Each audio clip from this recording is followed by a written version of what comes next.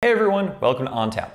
I'm Chris, and today I want to talk a bit more about Japan by discussing two of the largest breweries in that country, Kirin Ichiban and Asahi. Also, on the subject of Japan, if you didn't manage to check out the Sapporo episode, linked down below, I talk in that video a bit about the relationship between sort of beer and its place in the changing landscape of 1800s Japan. But to do a quick lightning round, basically for about 250 years, Japan was totally cut off from the outside world. Foreign trade was virtually non-existent. But starting in the 1850s, an American naval squadron sailed into Tokyo Bay, demanded that the country open up its trade ports. That basically set off a chain reaction where the country started modernizing very quickly and sort of joining the global economy. So amidst this changing landscape, certain foreign traditions like the Western style of brewing beer, specifically the German style of brewing beer, started to take hold in the country. And with that, let's get to the episode.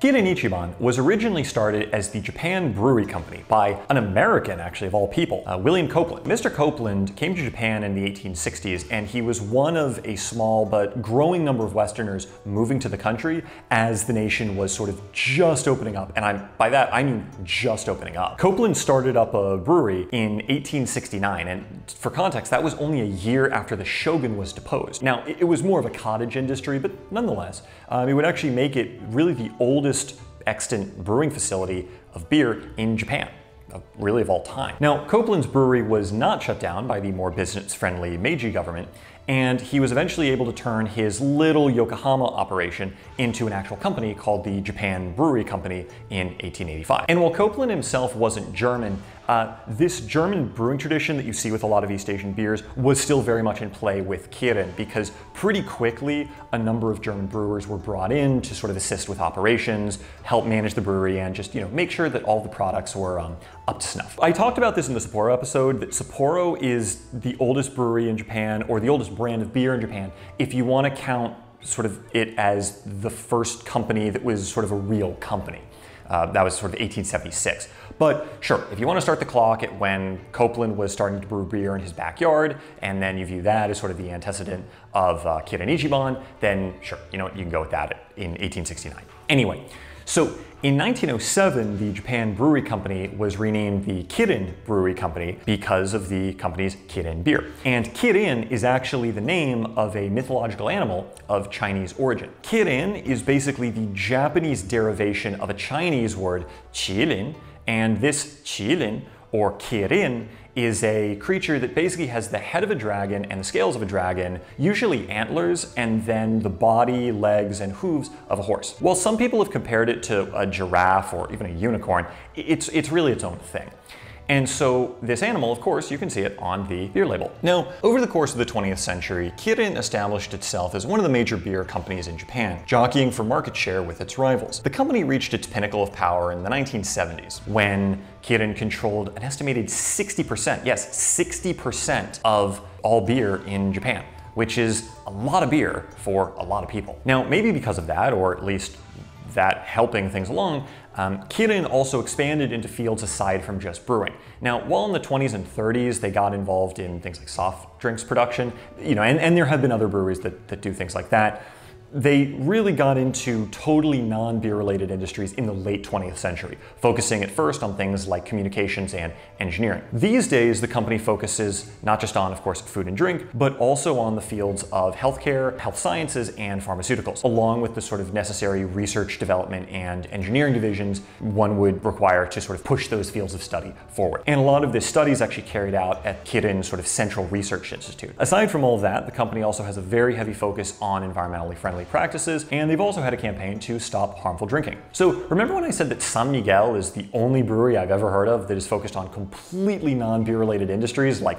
oil refineries and mining? Well, I guess I gotta recant that statement because Kirin is on the list as well. The Asahi Brewery was founded in Osaka, Japan in 1889, and it was originally known by the very inventive name Osaka Beer Company. And again, I talked about this in the Sapporo episode, but you can really see a trend whereas Japan was opening up and modernizing and an industry like beer was developing. All of these companies were basically founded around the same time, sort of mid-1870s, 1880s. And my understanding is this is actually true of a lot of other companies in Japan across a variety of industries. As the Asahi Brewery, as it eventually came to be known, was continuing to grow, starting in sort of 1906, 1907, Asahi merged with the company that would later be called Sapporo, to form something called Dainippon Beer, or Great Japan Beer. And then this company, or conglomerate, basically dominated the Japanese beer market until right after World War II, at which point it was broken up because of antitrust law, and then Asahi once again sort of became its own thing. And then in 1987, Asahi launched Asahi Super Dry, focusing on incorporating into both the beer flavor and the company image the idea of the Japanese culinary term of karakuchi, which is a word that can be translated to mean dry in some context, but especially when you're talking about beverages. Now, the release of Asahi Super Dry was a huge deal in Japan, as maybe not overnight, but very, very quickly, it really refocused the sort of country's interest in beer flavors towards this idea of dry beer. And so if you can't guess, this allowed Asahi to really come out in front as the top beer producer in Japan and pick up a lot of market share in the process. However, starting in sort of the 1990s, but really into the sort of 2000s and 2010s, faced with a declining population and stagnating beer sales domestically, Asahi focused on expanding operations by really acquiring other breweries around the world. And their focus was really on sort of continental Europe. They picked up labels like Grolsch, Peroni, and Pilsner Urquell as a way to continue expanding the company. Currently, Asahi has a somewhat diversified set of company holdings. Asahi focuses on producing soft drinks, some food, and spirits, but beer still remains really the company's core industry. So Kirin Ichiban and Asahi are two of what are generally called the big four beer producers in Japan, the other two being Suntory and Sapporo. Now, of these four, Asahi is the largest, Kirin's next. Suntory is actually an interesting company because in the US, Suntory is largely known for producing spirits, especially Japanese whiskey. And though the company does make beer, it's not available in the US. And then in fourth place, we have Sapporo. Though of those four, Sapporo, my understanding is, really has by far and away the largest export footprint of the four companies. Now, between those four companies, that's pretty much the entire beer market in Japan. It's almost 99% or thereabouts, meaning that Japanese craft brewing is a tiny, tiny industry. And part of the reason for this was that really up until the 1990s, if someone wanted to start making beer in Japan, they had to get a license from the government, and they had to already start producing beer at a certain volume, whereby it basically was impossible for someone to start up a microbrewery. But now that that law has been taken away and craft brewing in Japan is just really starting to get going, it'll be interesting to see how that industry develops. So both Kirin and Asahi are pretty much what I would call single beer companies, in that each company makes one primary beer, and that beer is named after the company. So if you couldn't guess, we will be trying Kirin Light. Well, surprise, we're actually trying 3 beers. This is a light beer, and I just figured, I haven't tried a light beer on this channel for a while, and I might as well just to show you sort of what else Kirin makes. Kirin Ichiban, the flagship beer of the Kirin Brewery. This is an all malt beer. What that means is it's going to have a very sort of round, full flavor and could be described as, in some ways, heavier than some of its competitor beers. Asahi Super Dry. Having been described as transforming the modern Japanese beer industry, this is overwhelmingly the single beer that Asahi produces. And it's a dry lager. What that means is it has very little malt in it, and it's much more sort of hoppy and crisp and, well, dry in its flavor profile. But to be clear, it's not going to be overly hoppy in the way sort of an IPA is. Really, it's its own thing. Asahi Black.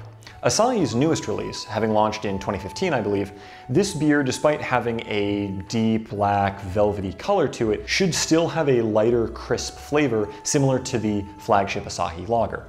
However, black should also have some roasted malt in it, which would give a more complex flavor profile.